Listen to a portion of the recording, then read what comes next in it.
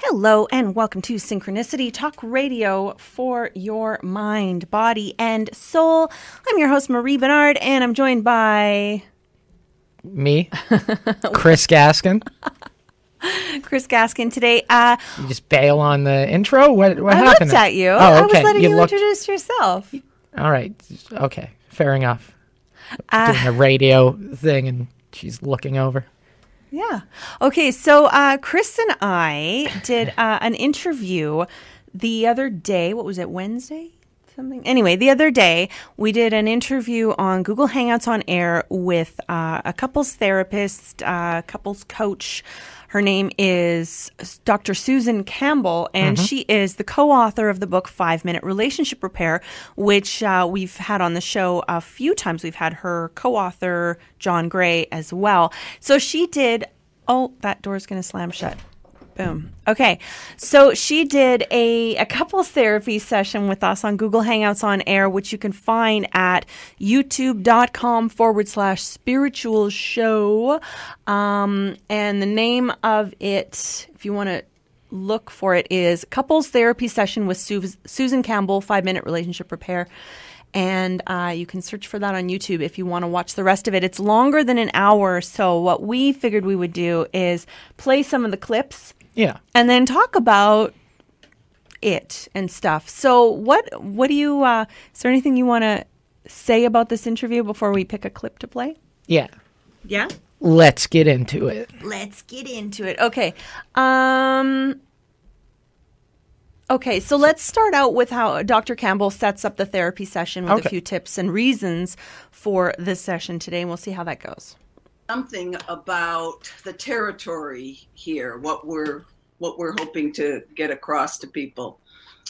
One of the things that usually robs couples of the deepest happiness they could have is those periodic moments when somebody gets their button pushed, or we also call it getting triggered.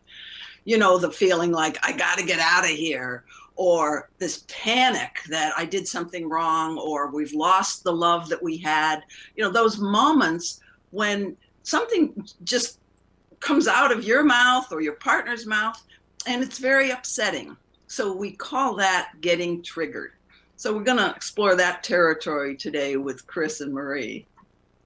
Awesome. Well, we get triggered a lot less often now, but it still happens. Yeah. It just happened the other day. But thanks to 5-Minute Relationship Repair, we're handling it so much better. Oh, so I'm so happy to hear that. That's a bit of an understatement, but yeah, a lot better. Yeah. You're really doing good. I get that. I'm extremely happy to be with you now so we can hear about some of the things you've learned. But first, I want to reassure our audience that even if you get better at handling triggers, the goal here is not to avoid ever getting triggered. That's a little too high a bar for most people. It's better if our goal is to repair as quickly as possible. Once you learn how to repair in a loving, efficient way, that's why we call the book 5-Minute Relationship Repair, then you're not so afraid of getting triggered. And then it's less hurtful to your own inner being, and you say less hurtful things to your partner. You kind of know how to mitigate triggers. And also you don't blame your partner so much because you're not going into this heavy duty pain trauma that we sometimes do go into when we get triggered by our partner. So the more practice you have, and we're going to learn about this from Chris and Marie, the easier it'll be to just take triggers in stride. So after this clip, we talked about a recent trigger. Yeah. But what I noticed and what you noticed, it was mostly me and Susan talking, right? You didn't really have a chance to say much. No, and I think like leading into what we were doing with this video is it was going to be originally you doing a trigger and then me talking about a trigger. And it ended up, we focused almost solely on your trigger just because of the amount of time that we had allotted. So, I mean, it's not something, like, I remember you and I were talking about it, and you were like, oh, I'm really sorry. And I was like, it's fine. Like, I totally am conscious about the amount of time that we had allotted for the interview. I'm aware that I would assume Dr. Campbell is, a very busy woman. So, I don't want to really ruin her time there. So it wasn't something that actually bothered me all that much. But I know the way that we were setting it up originally before we started recording the actual interview, it was going to be that. But I had no problem working on that because the whole idea of the show, realistically, is to promote 5-minute relationship repair, which I think is a good tool. And it's something that I said during that interview that's on YouTube, if you watch the whole thing, is one of the things that I mentioned is we don't quite use it by the book. We kind of use it as a guideline for what we do as a couple. Mm-hmm. Well, one of the things, you can go to 5minuterelationshiprepair.com, and it's all spelled out in words, F-I-V-E, 5minuterelationshiprepair.com, and you can get a free copy of like a workbook. Yeah. Now, obviously, the book itself takes you through all of the information, and you get to learn the tools a lot more. But one of the useful things in the little workbook is that it gives you sort of like a Cliff Notes. Mm-hmm. What are you doing? My legs are dangling. It gives you Cliff Notes. Chris has this comedy bit where he dangles his feet, and so that was reminding me of that. Oh, okay. Okay, so did you want to talk about one of your triggers on the show? Or is it safe to do that without a therapist there as a referee? Well, seeming as I used to referee pro wrestling, I think I could referee myself over here. Can you? Oh, what about me? You're pretty good at refereeing me, too. I am very good at refereeing you. All right, let's not jump ahead over here. Well, I mean, it was just basically like here's the thing is, honestly, I'm not a huge fan of the word trigger, but I mean, I think it makes sense for what's going on because, it's something that you it's kind of pulled and just everything kind of explodes right at that second. You know what I mean? What word would you use instead of trigger? I don't think I'd use a word. I think I'm just more of a let's try to figure it out type of person. But I mean, this 5-minute relationship repair and like Dr. Stan Tatkin's stuff, like that's helped us out so much and helped me learn a lot myself. But it's like when all's said and done, by the time we got everything going as good as we have, I mean, it's basically been like a hybrid of everything that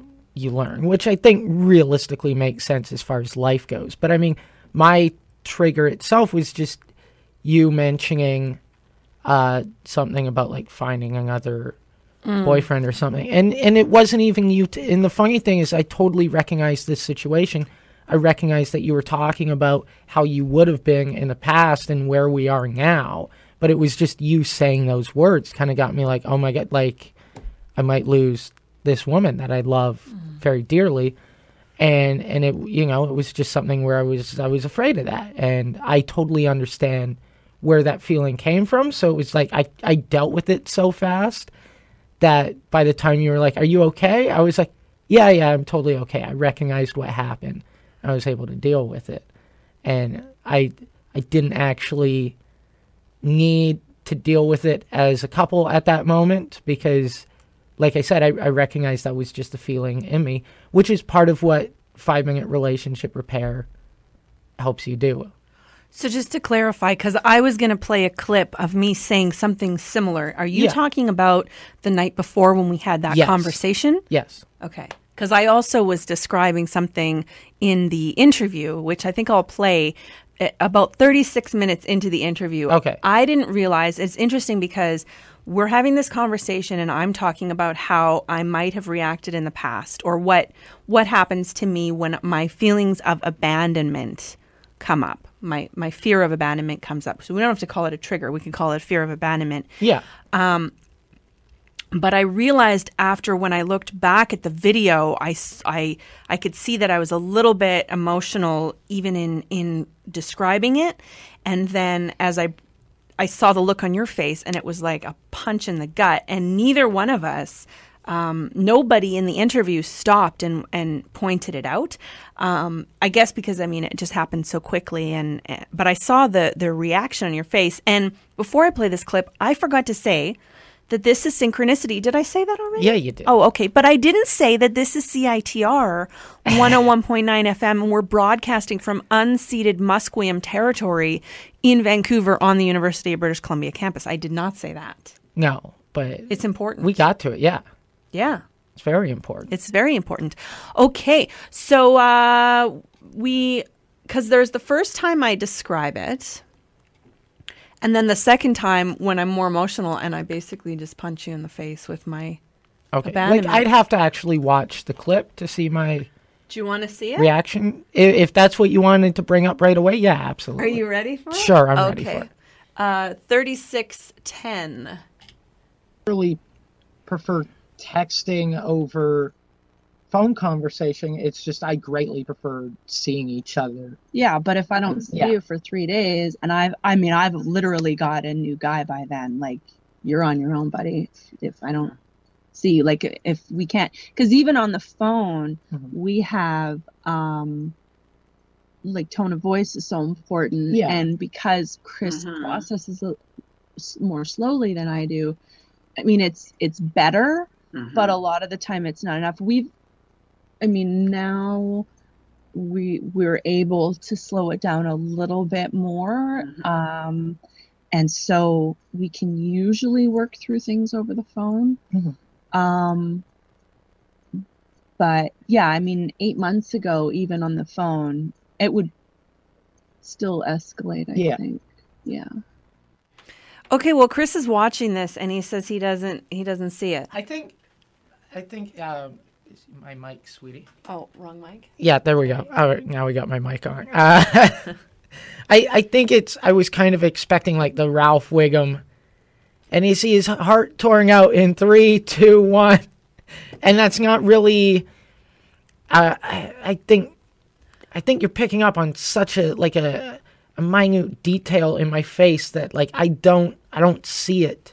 But Dr. Stan Takin talks. I mean, that's the thing, is having face-to-face communication, so that you can pick up on those micro expressions, because that's where the evidence of the trigger lies. Like, you can catch it before it becomes a huge fight. Yeah, but I didn't see that becoming like a huge fight or anything, and I didn't see it because, again, I think if you kind of look at that clip out of context in what you said, I wouldn't, for lack of a better word, it's kind of horrific. I mean, it's not, that's just lack of a better word at this moment in time. But it's something where, like, you know, out of context, you could look at that and go, geez. But in the context of what we were talking about at that time, like, it completely makes sense. That's why I think I don't see what you're seeing, and I didn't react in a way where I was like, wow, you know what I mean? Where it wasn't like the night before that was almost basically what you had said, but you were talking about, because just the way that my comedy career has been progressing as of late is I'm looking at getting work in different areas now that's going to, you know, pull me away from you for short periods of time. In the long run, short periods of time. I mean, you know, 8 or 10 days is a long time. Yeah. But I mean, like, in the long run, over years, and, you know, how long we can be together, I mean, a couple days here and there isn't the worst. Even if it's like I were to bounce from gig to gig, I'd come back with some coin, you know what I mean? So by the end of the day... Okay, so it sounds like you're saying you're going to bounce from gig to gig. No, not at all. Not at all. Because Not at all. Now I'm starting to get, like, upset, even just thinking about this. So the conversation that we had the night before was, I was explaining to Chris how this whole time, I mean, he knew I kind of had one foot out of the relationship because Yeah. at the time that we met, I was like, I can't be with you as much as I wanted to, and as attracted as I was, I saw myself married to a guy in his 40s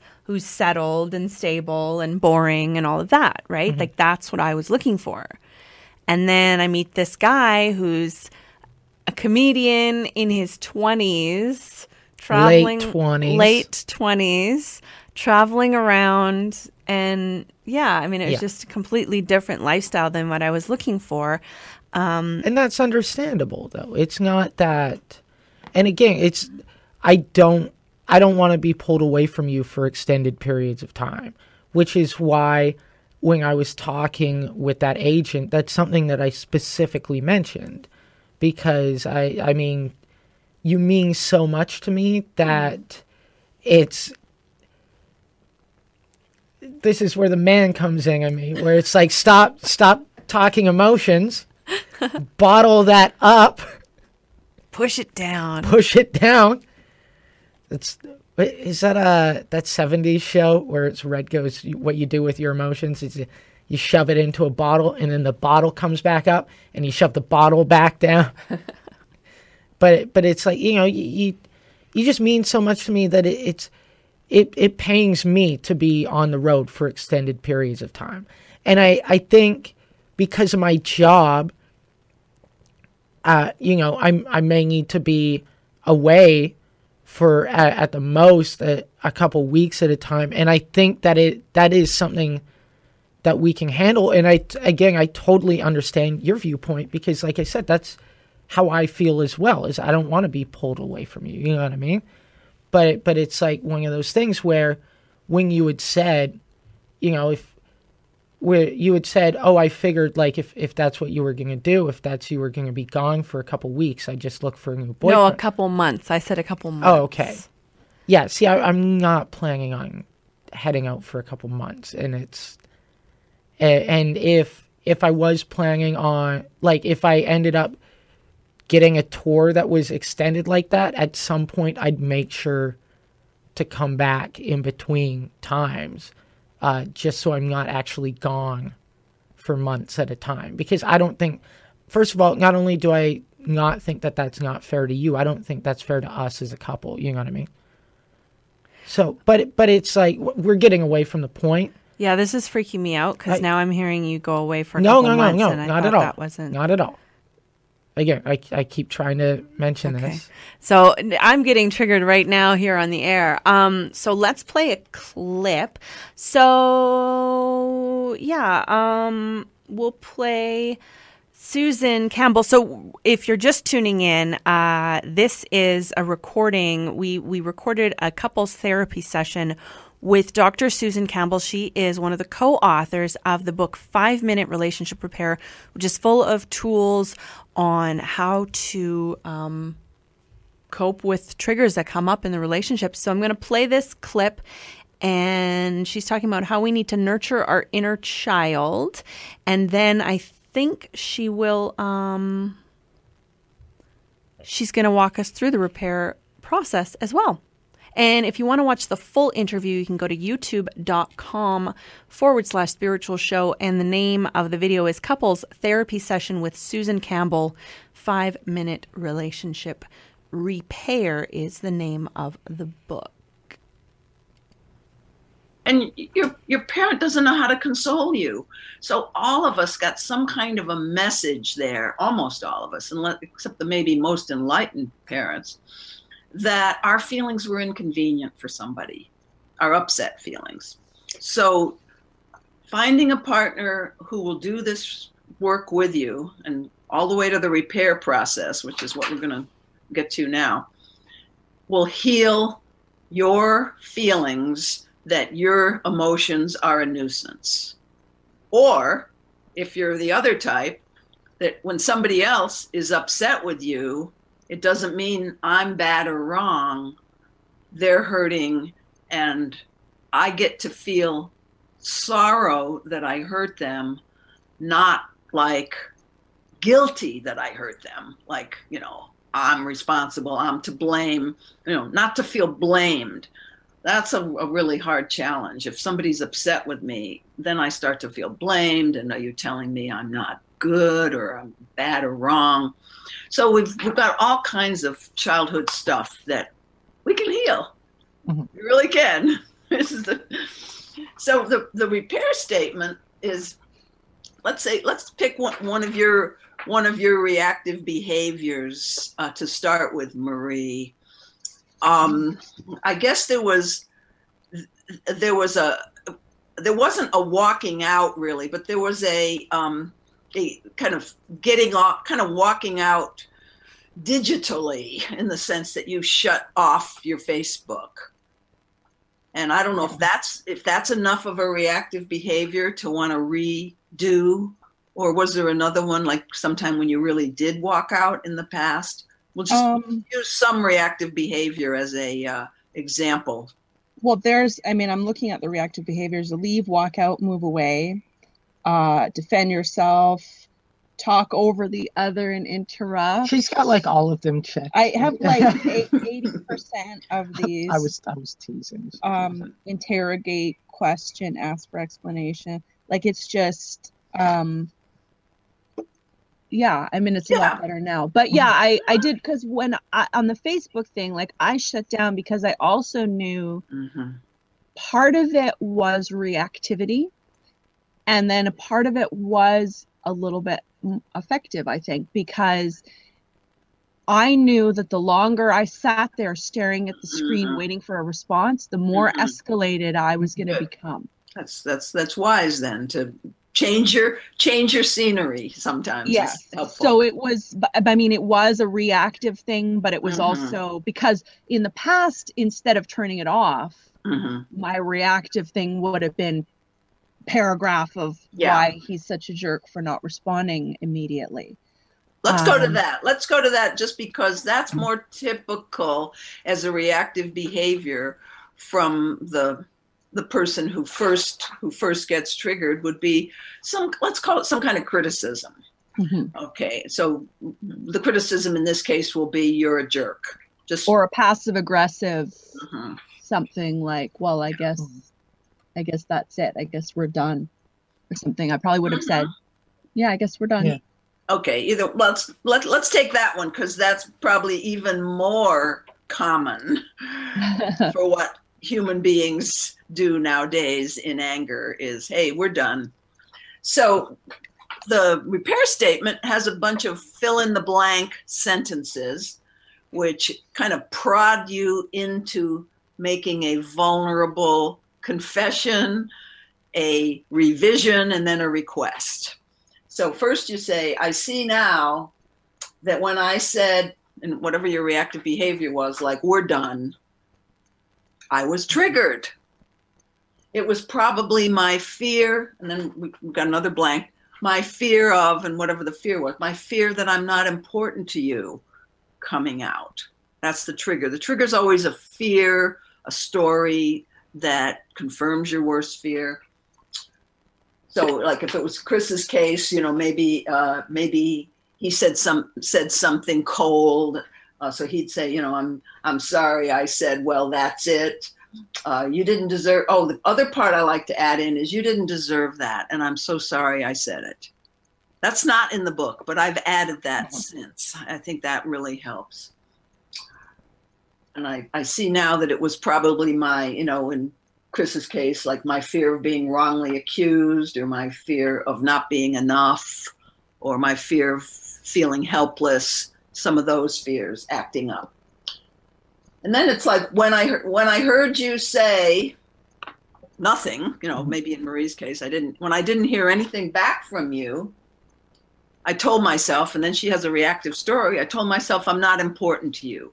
So she's just kind of revealing to Chris what she's discovered about herself. This triggered feelings that are similar to old, and then she can mention old memories when. We don't have to go to the old memories piece to do a good repair.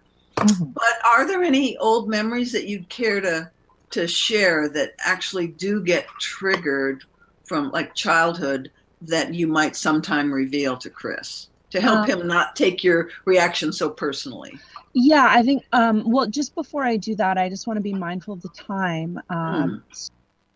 So in that clip, I was just about to share like this really sad tearjerker story from when I was 4 years old. Chris said he's going to jump in though.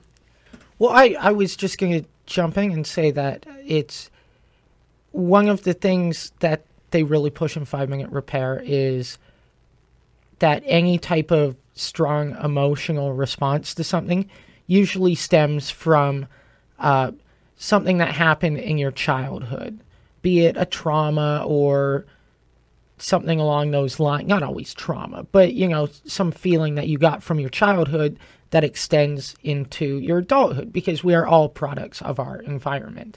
So, I mean, that's realistically what we're pretty much dealing with at the end of the day, is we're dealing with each other's childhood emotions at that point and like trying to resolve issues that stem from that going on. So, I mean, realistically, that fear of abandonment that we were talking about in that clip, which I mean, even in that interview, we kind of bounced from one thing to another because we were talking about one thing, and then the thing that we ended up focusing on was talking about how, well, I guess it was the same thing, how I just didn't respond to you on Facebook right away. Because I like, and again, from my side, it's like I didn't see it, so I didn't even have a chance to look at it. But from your side, it's, oh, he's not getting back to me, he's abandoned me, and that's something that stems from your childhood. You know what I mean? Okay, can I stop you for 1 second? Yep. It does, like the fear of abandonment does stem from my childhood, obviously, but I think that 5 minutes, like that, I send you a message and I don't hear back right away, also stems from early in our relationship when you didn't want to stay in communication. There wasn't the same couple bubble that we have now, and you had yet to see the value in that. And that's a fair point, and I apologize. And so then it was, I mean, the trigger of abandonment is from my childhood, but the association I have with you not being available for 5 minutes, which seems to an outsider, I mean, even as I'm saying it, it sounds completely ridiculous. But what that is a trigger of a memory from those times when I was begging you to, like, let's communicate about this, and you wouldn't. So it wasn't, I mean, it was from the past, but it wasn't just from the childhood issue.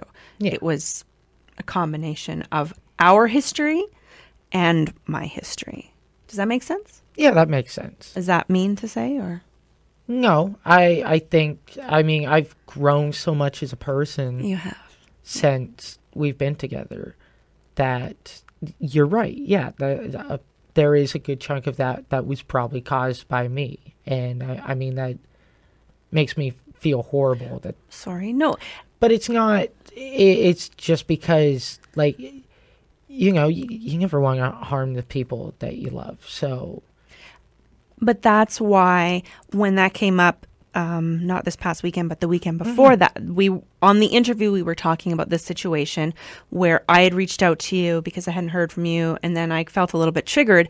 But the reason that I handled it well and just asked for what I needed, and I paused, and even though I felt that abandonment when you didn't get back right away, I knew that was my own issue. I knew that it wasn't anything to do with you not wanting to be there for me or not valuing me as a person. I knew because of the work that we've done that for me to fly off the handle or get angry about it it would be pointless. Which is exactly what I was talking about as well, if we go back to when I was saying how that one night that we were talking and you had mentioned that if you were gone for an extended period of time, I just look for a new guy then, where that was me getting triggered, because I know you were talking, and again, as I mentioned, I don't want to be away for any extended period of time. As I was mentioning, though, it's that triggered me in a sense that, like, you know, I don't want to lose her, but I also recognized that you were talking about how much we've grown and how that's what your thought process was, you know, back even just a couple months ago, whereas like now it's, you know, there's a lot more patience between the both of us, and I mean, we're just such a stronger couple now. Yeah, thanks to 5 Minute Relationship Repair and Dr. Stan Tatkin, for sure, who we're also going to be interviewing next Wednesday on Google Hangouts on air, but then we'll air the interview, or at least part of it. I think we only have a 30-minute interview, so we should be able to air the whole interview. And that's about his new book, Wired for Dating, which is going to be, it just came out. So it's pretty good. It's good. Yeah. Have you read it? Yeah, you gave it to me for a little. Well, I skimmed did I through give you it, the? but it's okay, like cool. I skimmed through it enough to read parts that weren't in like Wired for Love, and like pause kind of here and there and go, oh, what can I read here? But it's good. I mean, that guy does some phenomenal work. Yeah, we like Dr. Stan Tatkin. Okay, so we're going to play another clip from the interview, and this is when we talk about how quickly or slowly the two of us process emotions, which is something that Dr. Stan Tatkin teaches. And again, this is an interview with Dr. Susan Campbell.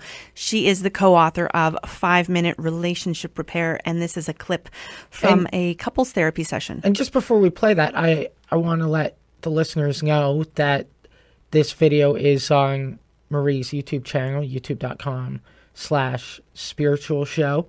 And we are actually kind of jumping around in this interview because we're just kind of cherry picking parts that we want to play. So, yeah, because the interview is over an hour long. So we're kind of like, well, do we just cut off the end and say, if you want to see the end, you got to go to YouTube? Or so we're just kind of doing commentary. Makes for a much more interesting show. So let's play that clip. All right.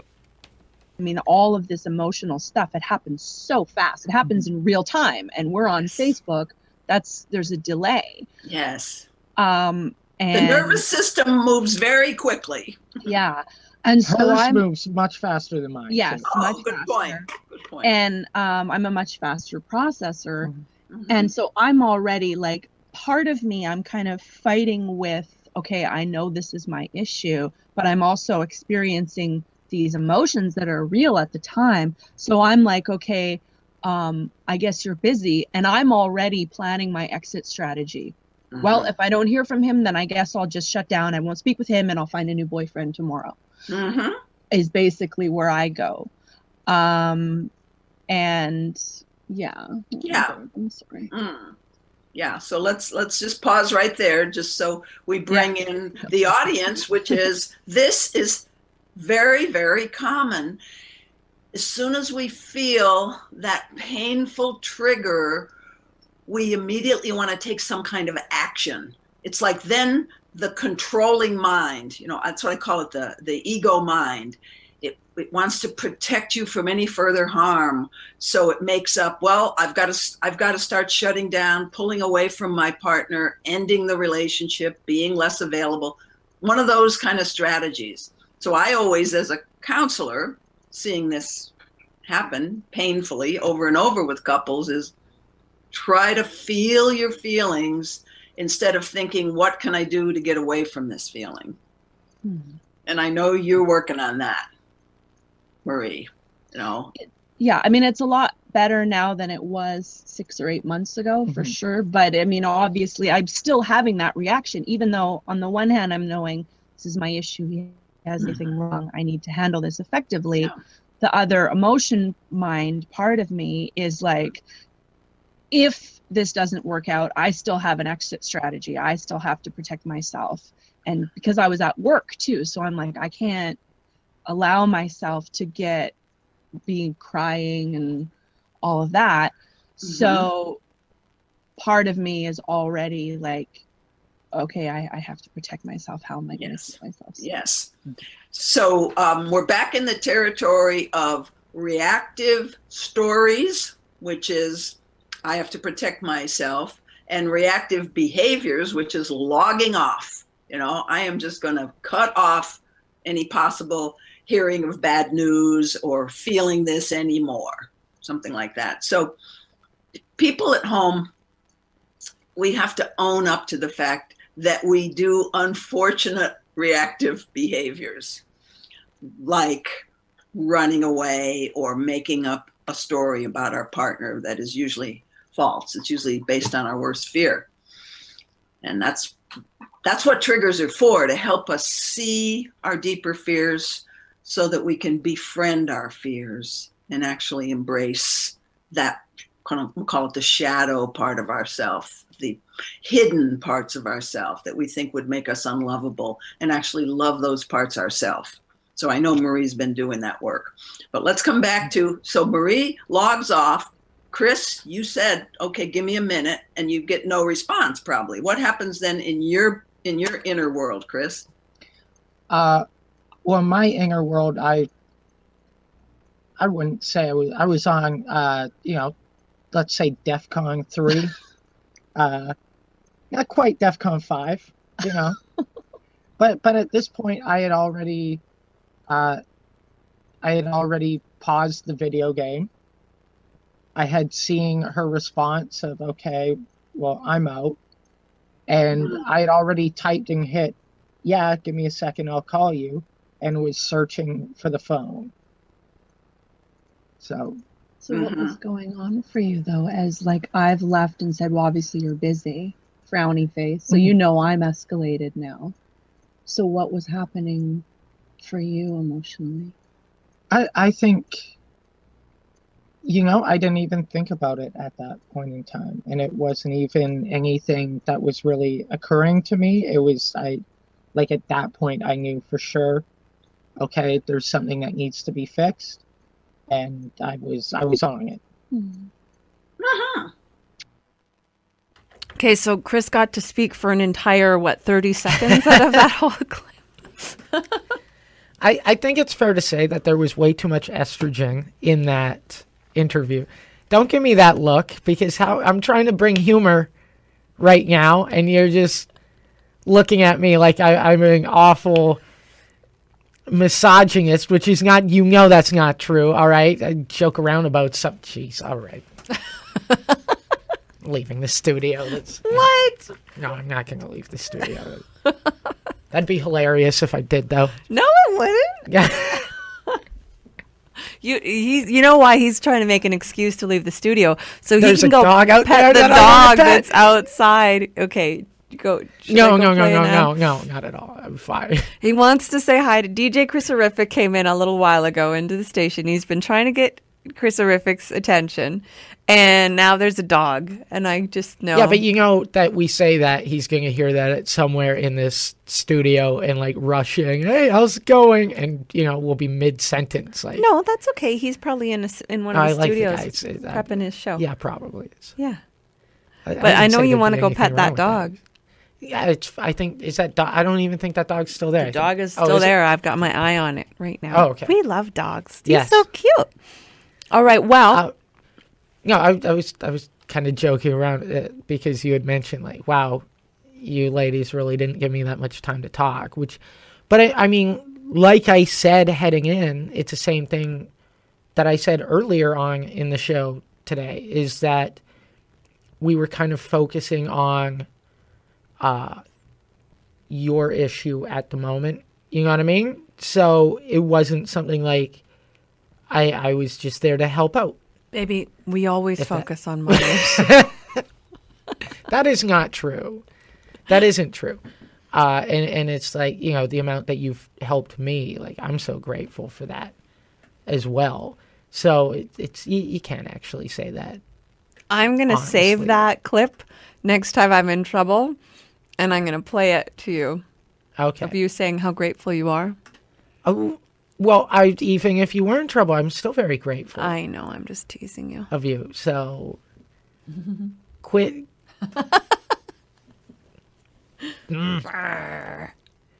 That's me being radio clean right there. It's thank you. 7 things that I wanted to say. I appreciate you keeping it radio safe. We are playing some clips right now. If you're just tuning in, I'm Marie Benard. we were speaking with my boyfriend, Chris Gaskin, and we're sharing our take on the couples therapy session we did on Google Hangouts on Air, which you can, if you want to watch the whole interview or the whole couples therapy session, you can go to my YouTube channel, youtube.com/spiritual show, or you can just go into YouTube and punch in couples therapy session with Susan Campbell. 5-Minute Relationship Repair is the name of the book. Susan Campbell is one of the co-authors, and so she helped us work through some tools. And when Susan had offered that session to us, that was probably about 6 months ago when things were really rough. Yeah. And then you had actually agreed to do the session, which I was blown away. I was like, because she'd offered to do a session on YouTube with us, and I asked you if you were willing, and you said, did you just turn this to? Yeah. No, I don't want to be on camera. We're also recording this for YouTube right now. We're recording our discussion, and we'll post it. Maybe we might post it. We might not. Probably not. Now I lost my train of thought, babe. So she had asked, Okay. she'd offered the session. You had said, yes, you would do it. But at the time, I think we really would have benefited from it, but our relationship was so rocky, I didn't want to put you out there publicly. Well, at the time, I don't think we were in as much of a rough patch as you say. I think, our relationship was definitely rocky at the time, whereas, it's been very solid as of late, which I am, again, I'm very grateful for that.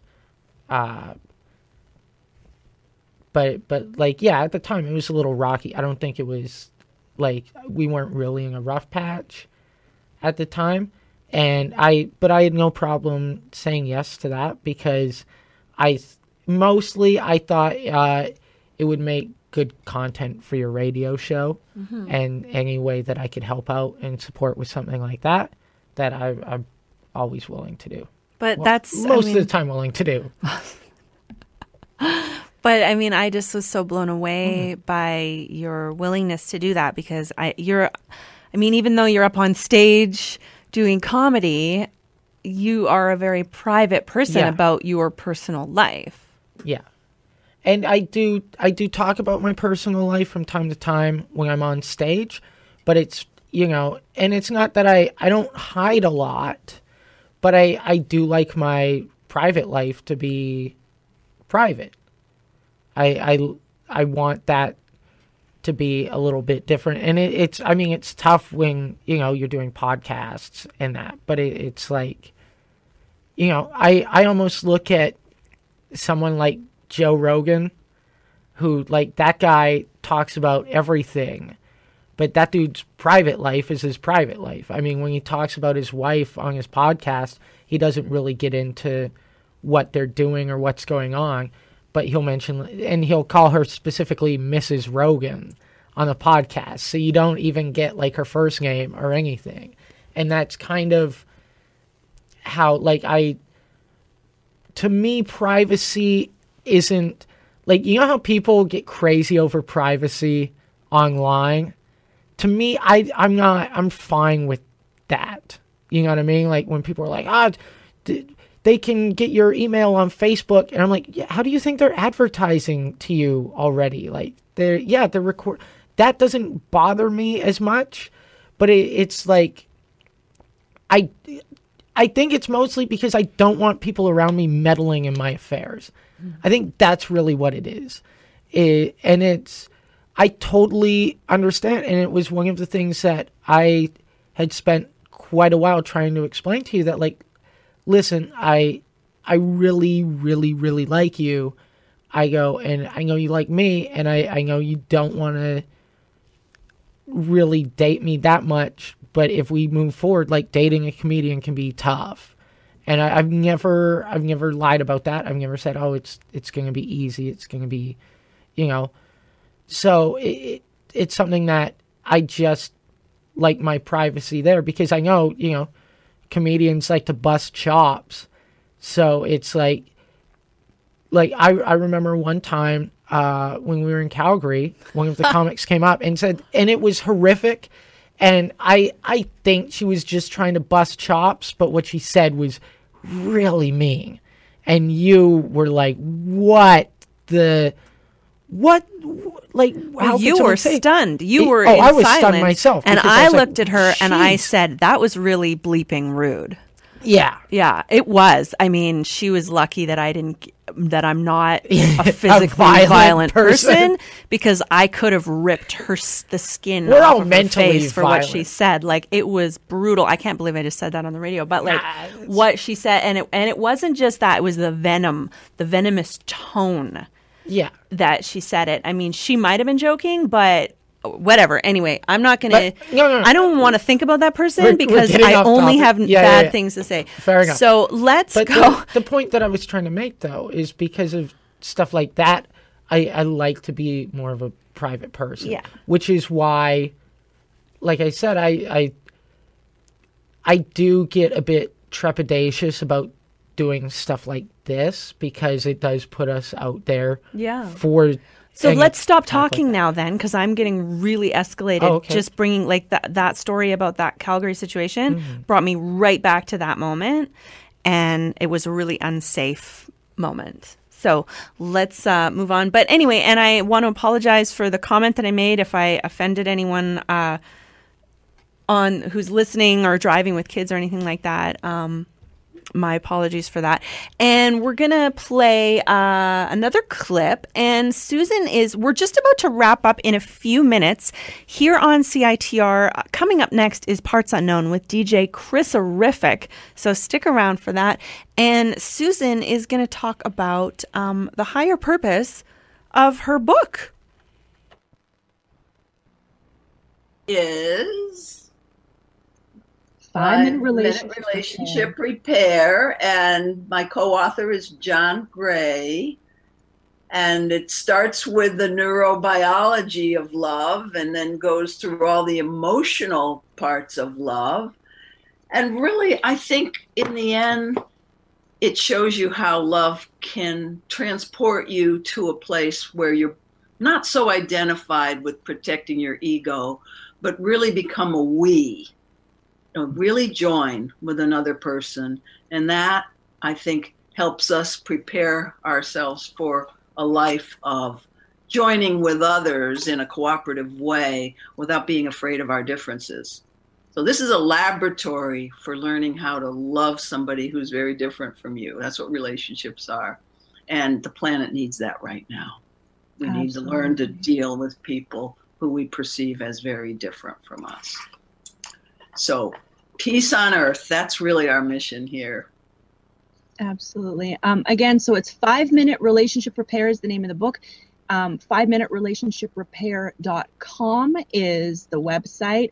And with 5 being a word. 5 F-I-V-E. Yeah. And then my website's susancampbell.com, spelled like Campbell soup.